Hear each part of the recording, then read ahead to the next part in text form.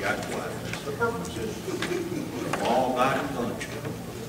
We are thankful for the presence of each one tonight.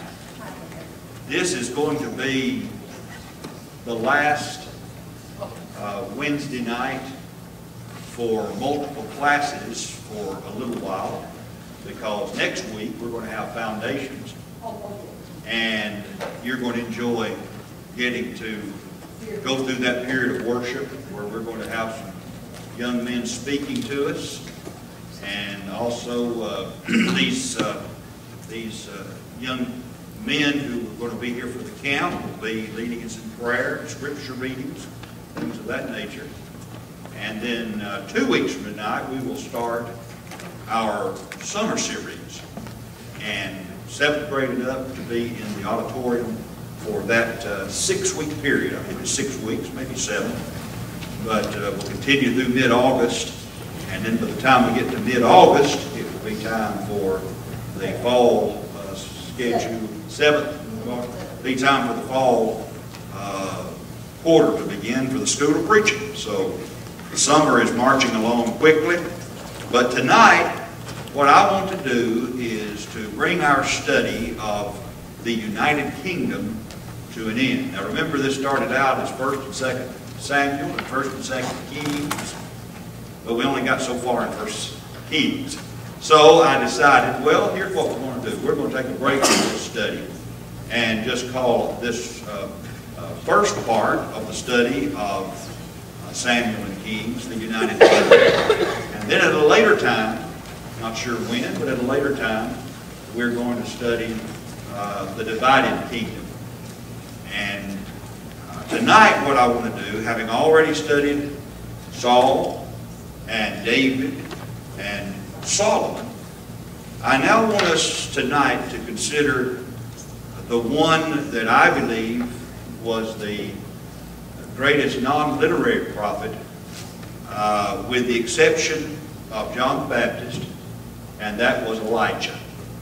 Because Elijah prophesied during the reign of the wicked King Ahab and his wife Jezebel. And the study of these kings in Israel's history is a study of evil. And sometimes we talk about, well, one sin is equal to another, and there is a sense in which that is true. All sin separates from God. Isaiah records, chapter 59, 1 and 2. And yet, on the other hand, we find that some of these kings exceeded in their wickedness from some of the other kings. Now, we know occasionally Judah would have a good king, Hezekiah, Asa, Josiah. These were all good kings. But overall, the kings of both Israel and Judah were wicked kings. But God raised up prophets, didn't He? First, there were the judges. Samuel was a prophet and the last judge in Israel's history. And then these prophets, we know some of the prophets, such as Nathan, who is the one that reminded David of his serious sin of adultery with Bathsheba. And then when we think about Elijah, we're talking about a man who in many ways must have been like Christ. And I say that based upon what we read in Matthew 16. Jesus said, "Who do men say that I, the Son of Man, am?" Well, some say, "Thou art Elijah." So there was something about Jesus that reminded those of his generation of that great and notable prophet, Elijah. Now, that tells us something about our Lord Jesus and His ministry. It tells us something about Elijah. Something about Jesus was like Elijah. Something about Elijah was like Jesus. And Jesus and Elijah were both prophets. Jesus was a prophet, priest, and king. Elijah, the great prophet of God. Now, one thing that comes to my mind when I consider Elijah is that he was a man of great, great courage. And I think today that we are finding people more and more lacking courage. Maybe some of us are lacking in courage. Probably to some extent all of us are not as courageous in certain situations as we should be. But this man was one who would stand alone if he needed to stand alone. Does God ask us to stand even if we have to stand alone? Yes. Does it mean that if there are just a few people who are standing for right, then that must be wrong? No, sometimes there are just a few who will stand for the right. And the vast majority will be engaged in wrongdoing. We know that was true during the days of Noah, don't we? And so large numbers don't always mean right. Usually it's just the opposite. So Elijah learned how to stand. She was the daughter of one Ethbaal. And Baal, of course, was a Canaanite god of rain and fertility, things of that nature. And it's interesting when we find Elijah on the mount called Carmel, that Elijah was able, through the power of God, to put to naught the power of this false god, Baal, and attacked Baal, particularly with regard to his power over the sky, the rain, that sort of thing. Well, he called out to these Baal worshippers, and the priests of Baal would call out for Baal to do something. And of course, God won that victory on Mount Carmel, as he always does. But Elisha is called the Tishbite, verse 1 of chapter 17. What I want us to do is just consider some various aspects in these 3 chapters where he's mentioned. I want us to consider some aspects of his life. Now, it was Jesus who said that there had not risen a greater prophet than John the Baptist, but John the Baptist came in the spirit of whom? Elijah, didn't he? So again, we see some comparisons that would be made. Now, in these opening verses of 1 Kings 17, we're introduced to Elijah, and so he was one of the inhabitants of Gilead, it says, and he made this statement to King Ahab, "As the Lord God of Israel liveth, before whom I stand, there shall not be dew nor rain these years, but according to my word." Now, I want you to remember these 2 words as really 3 words as we study this particular character tonight. We study Elijah. There were times when Elijah preached, and God provided for him. Then there were also times when he pleaded with God, and God did what? He provided for him. When you consider Elijah, you know there were times when he was the bold preacher. And then you find him down on his knees pleading with God. And I think that's a good example of what a courageous preacher ought to be doing. He preaches and he pleads with God. Preaches to man. Pleads with God. And whether he's preaching or whether he's pleading, God is providing. And I want us to think about that in our everyday lives, whether we preach or not. All of us as Christians can learn from this, that we are proclaiming the message of Christ on one hand, powerfully, boldly. On the other hand, we're pleading with God in our struggles to help us. And regardless of what one is doing, preaching or pleading, then God is providing. Now, keep your finger or your marker on 1 Kings 17. But I want us to remember the passage in James chapter 5, regarding what that text says concerning Elijah. In James 5:16, James encourages us to pray on behalf of one another. James 5:16, confess your faults one to another. Now what does that mean? That does not mean that like a a priest, we're having others confess to us, but rather we are confessing to each other our wrongdoings, our faults, our struggles. We sometimes think about confessing our faults as one comes forward in an assembly and is seated and writes out a note, I have sinned, or I've fallen away, or I'm struggling with this and I need prayer. Now, nothing's wrong with that, correct? Nothing's wrong with that kind of confession. But James also has in mind that we seek out each other to help one another. Here's my struggle. Here's my difficulty. Here's my temptation. Here's where I find myself faltering. Pray for me, brother. And that brother says, well, you pray for me, because here's the struggle I'm having. If we're not careful, what happens is this. We come into a place like this where we do sacred things. This is a house of worship. We come into this place and we engage in sacred things. And we want to do that which is holy, and we want to live holy lives. But we also need not just to be holy, but honest, don't we? And sometimes in our efforts to be holy, we're not always honest.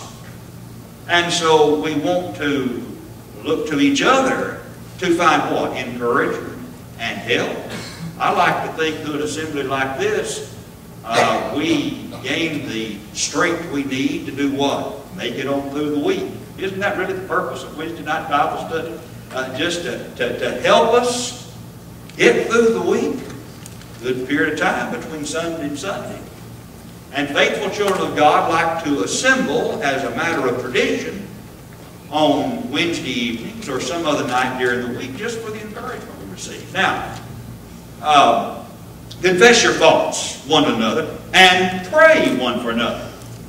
Don't you see how confession of sin and prayer go together, don't they? Confess your faults, you pray. Confess, pray. Here's my confession. What about your confession? Let's pray, right? All right. Then he says, the effectual fervent prayer of a righteous man does what? Avails much. Now, if we take God at His word, then we're just going to have to look at that passage and immediately proclaim it pays to pray, right?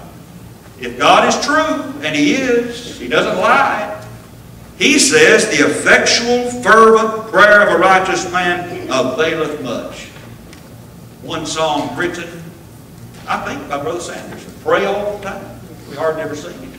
But pray all the time, because it's effective. Now, give us an example, James, of one who prayed effectually and fervently. Who is it? Elijah. Elijah was a man subject to like passions as we are. I don't know if you write in the Bible or not. I don't. I'm not going to desecrate God's book.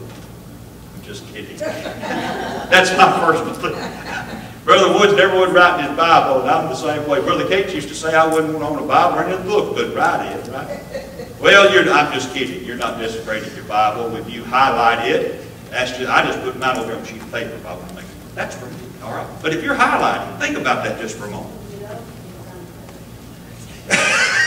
Becky said if you get over, you can't find the paper. And sometimes maybe you can't find your Bible, right? It's in her heart and mind. Elijah was a man, I like this. This is why I say highlighted somewhere. Subject to like passions as we are. Now, think about this.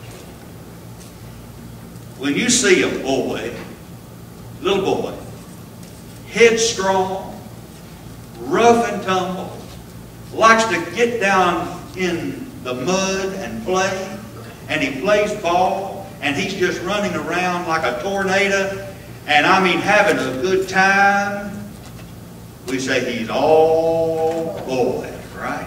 He's all boy. I'll tell you this about Elijah. He was all human, wasn't he? I like this passage because I hold Elijah in high esteem, don't you?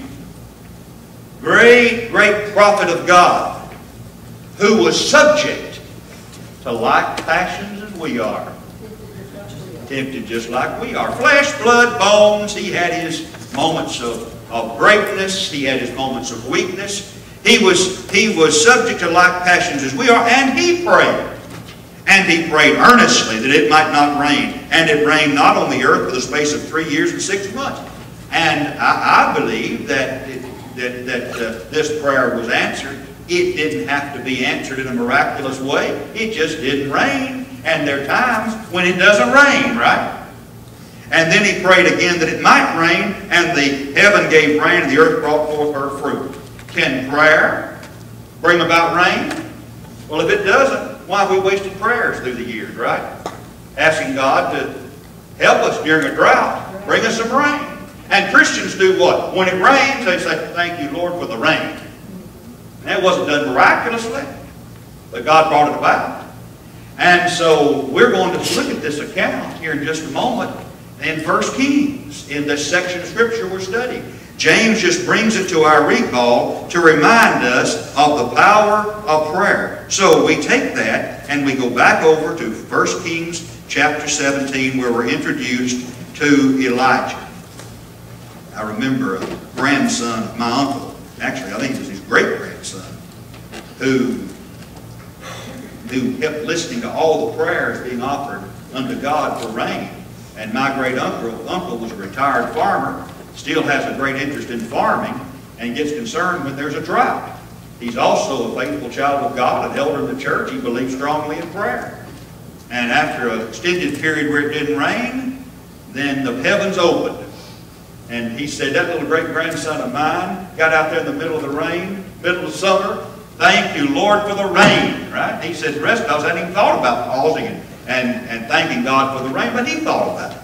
Well, let's notice in 1 Kings 17, here is Elijah, and he is engaging with old Ahab. And then in verse 2, the word of the Lord came unto him, saying, Get thee hence, and turn thee eastward, and hide thyself by the brook Cherith, that is before Jordan. And it shall be that thou shalt drink of the brook, and I have commanded the ravens to feed thee there. Now, here's the problem. Here is the preacher. Here's to King Ahab. It's going to be a drought. And that's the proclamation, isn't it? That's the preacher. Here's what's going to happen. All right? Isn't that what preachers are supposed to do?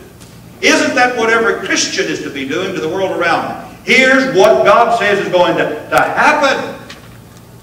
And so he makes this prophetic statement here. Prophets are foretellers and foretellers. And he makes a prophetic statement here. I can't say, prophetically how long we're going to have a drought, when it's going to rain again, but Elijah could, because he's a prophet. And then notice that after he preaches, then God makes provision, doesn't he? Here's what I want you to do. I want you to go by this particular brook, and here's what's going to happen. You're going to find some water there. Not going to be water anywhere else. People will be hard-pressed to find water. But you'll find some water there. And you'll likewise have ravens bring food to you. But if I'm hungry, I don't guess I mind if ravens bring food to me, right? That is how God's going to provide for him. Well, now that's just one example, as 1 Kings 17 begins. Now, here's another section beginning in verse 8.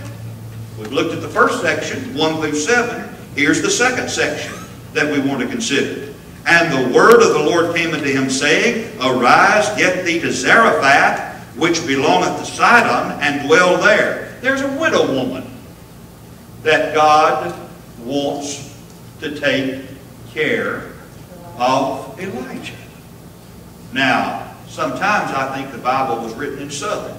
It'd be fine just to say widow, but down in Alabama we say a widow woman, right? Well, a widower is a man, a widow is a woman, but a widow woman, that's what the text says, King James text here. A widow woman is there. She's going to take care of you. Now, was that widow woman concerned about the drought? She was indeed.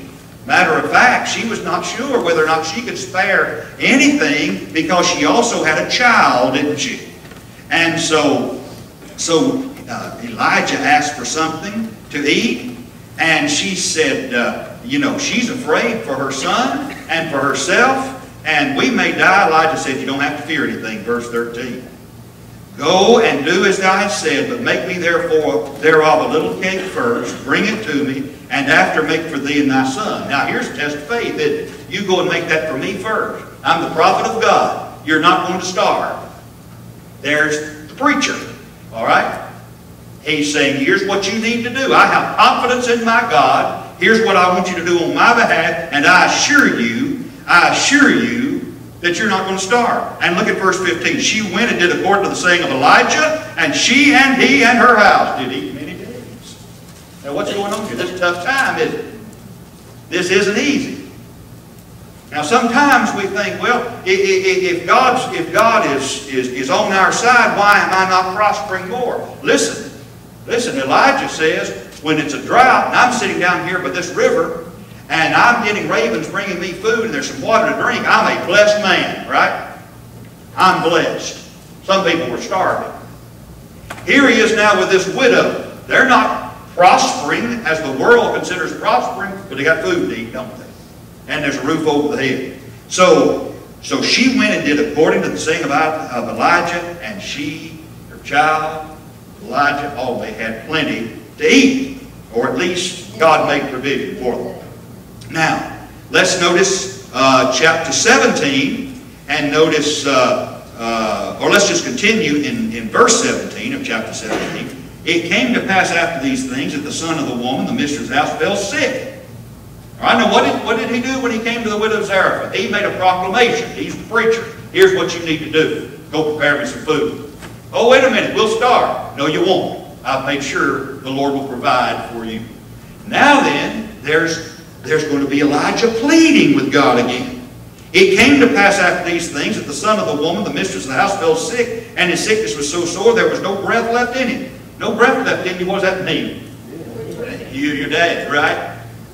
You're dead. So there's no breath in it.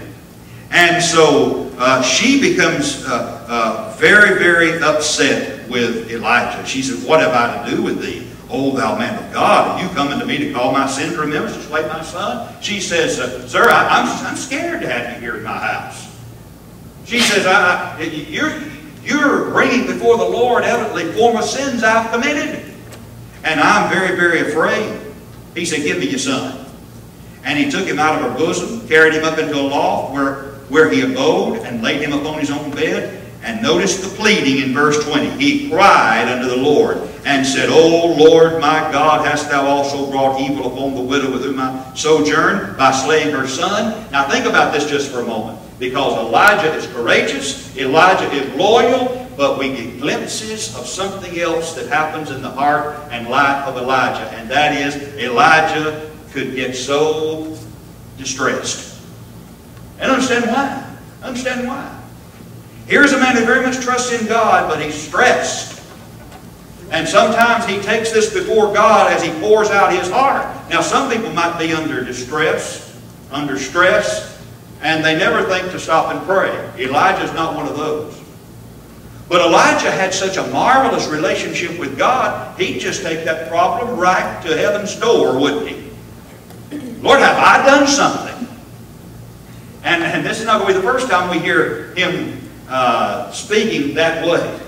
Sometimes we talk about his pity party. Well, we haven't seen anything yet, but here is a glimpse of such, because he says, he said, Lord, have you brought evil upon this widow with whom I sojourn? What has she done? Have you done this? And he stretched himself upon the child 3 times. He's still calling on God, isn't he? And he said, I pray thee, let this child's soul come unto him again. The body without the spirit is what? Dead. And so the soul has departed. That means he's dead. He's no longer breathing, but his soul is also departed. And the Lord heard the voice of Elijah, and the soul of the child came unto him again. And notice this, he revived. And Elijah took the child and brought him down out of the chamber of the house, delivered him unto his mother, and Elijah said, See, thy son liveth. Now think about this just for a moment. Here is this woman, a widow. She's suffered before, hasn't she? She lost her husband. Maybe she's lost children. Maybe she's lost her parents. I don't know. And then she lost this boy. She may be a younger widow, since this boy appears young. And so she needs a break. And the Lord intervenes on this occasion.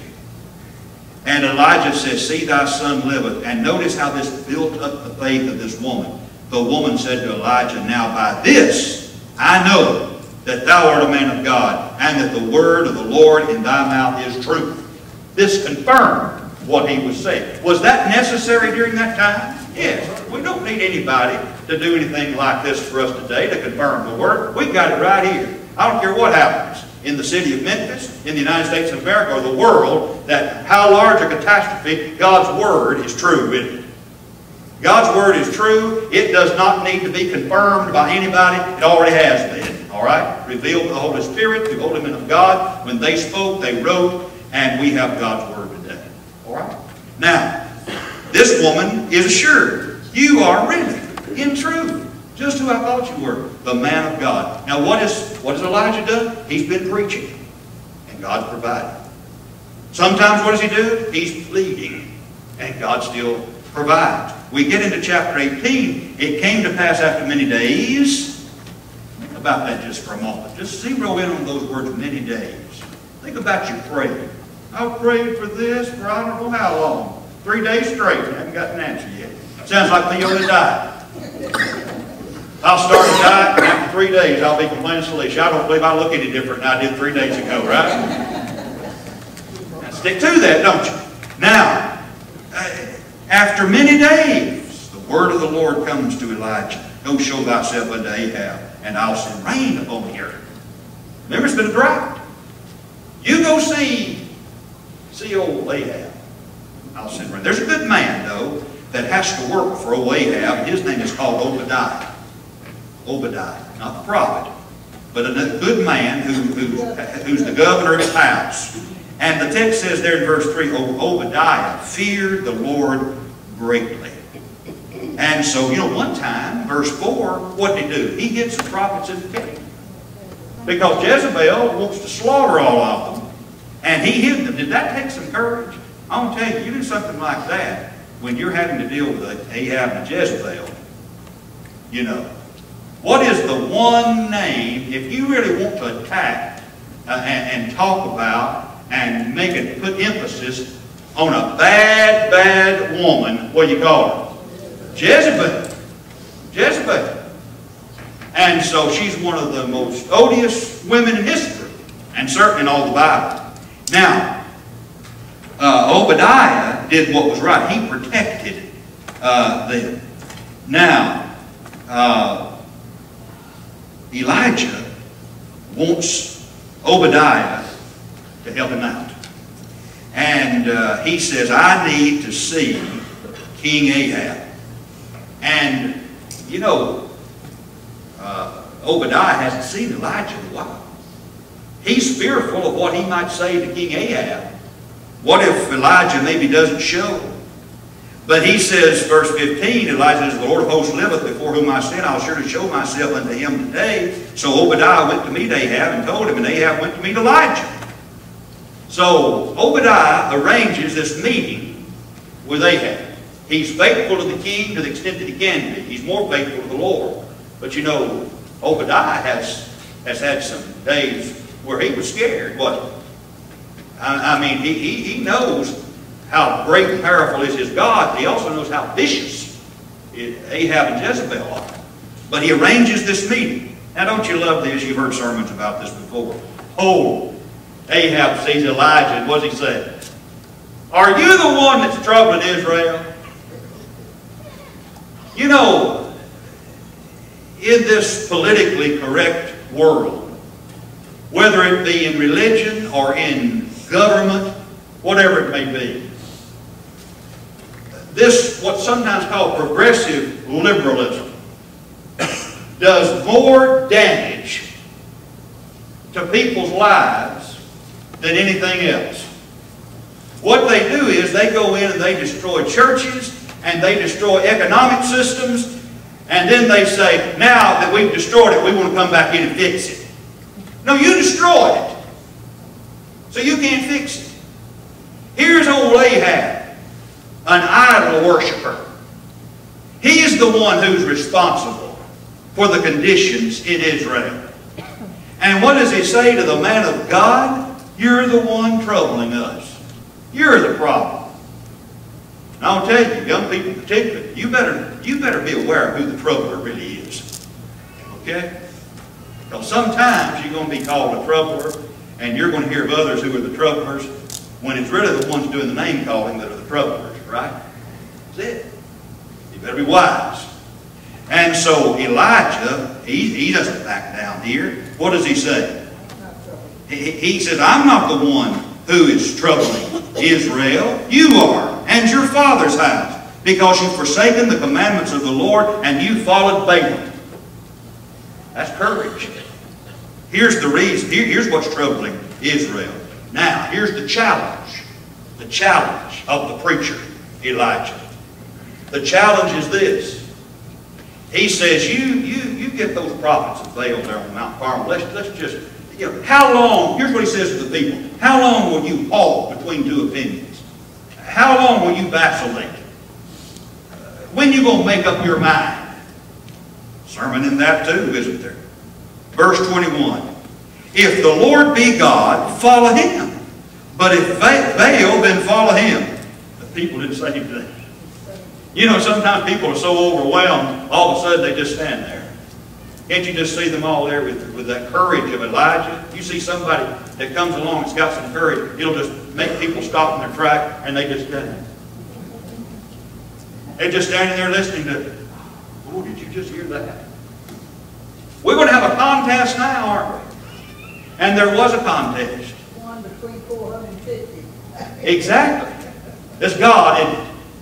It's God with Elijah, so you can't beat him. But here they are. Well, you cry out. You cry out unto God, and so unto Baal rather, and we'll see who answers. And so they build this altar, and they start crying out to old Baal, verse 26, and they leaped upon the altar. Wouldn't this been funny to watch? In a way. It's sad, but in a way. They start jumping up and down on the altar and asking for Baal to send fire down out of heaven, right? So they're jumping up and down on it. And it came to pass at noon that Elijah mocked them. Now, you know, we need to keep everything in its proper perspective and in context. What do we say to our children? Don't be mocking anybody. That's right, we should do. We say, always be respectful of people. That's okay. But this text makes it clear there are some people and some that are so foolish, all you can do is what? Mock it. And here's what you've got. A righteous man Elijah, he mocks them. Cry aloud, he must be asleep. Wouldn't you love to have heard that? He must be asleep. Maybe you need to wake him up. Maybe he's taken a far journey, you know. Sarcasm evidently can be used. Or yeah, he must be out of town. Nothing's happening. And the text not only says that this shows you how depraved some people can become. They cut themselves. They started cutting themselves. You know, to the blade. There's some young people today who like to cut themselves and pierce themselves and all this kind of stuff. I want to say, that's foolish. That's what foolish people do. People haven't got any better sense. They used to do stuff, they called it the sissy test. And you take an eraser and you rub that eraser right there, you know. And I started trying to do that one time at home, you know, because I didn't want to be called a sissy. And my mom said, I'll make you think, sissy, when you get some poisoning in your system. And I was more scared of her than I was of school. And I stopped that business. Don't be doing that. Cutting themselves. And still crying out. Well, we know what happened. When they got finished, Elijah gave them their opportunity. And then we know that indeed, I mean, he poured water all over that thing, and then the fire came down from God, and I mean, the fire lapped up all that water, and what happened? Those prophets of Baal were shown to be false, and the preacher found provision that day, didn't he? He did. Now, he's riding high. Kill all the prophets of Baal. He is in a position here where, you know, you think that there's no way he can be defeated. God has brought him through this. But what happens in chapter 19? Because I get chapter 19. He is running for his life from one woman, right? Now what does he do? He starts pleading with God. I'm all alone. Nobody cares. Just let me die. Did he really want to die? No. He'd been running for his life. That's what we call Elijah's pity party. The point in the message tonight for you and me is this. We need to be proclaimers, right? That's what Elijah was. Whenever he proclaimed the Word of God, God provided. Then he found himself in situations at other times where he's down on his knees doing what? Pleading with God. Pleading with God. And the point is, God provided, didn't he? And so, I know this. I've preached a lot of sermons. And I've been honored. And I know you have too. In your own personal lives, you have proclaimed Christ by word or by example. God provided, didn't he? And then also every one of us have been down on our knees pleading with God before. I don't know what the need may be, but pleading. And God also provided during those moments as well. How can we learn from Elijah? We can learn from Elijah because of what James said. He was a man subject to like passions as we are. And therefore we can learn from this great Old Testament character. All right? That's our class for this evening. And I'll let you know soon what we're going to study next. Thank you very much. After August 1.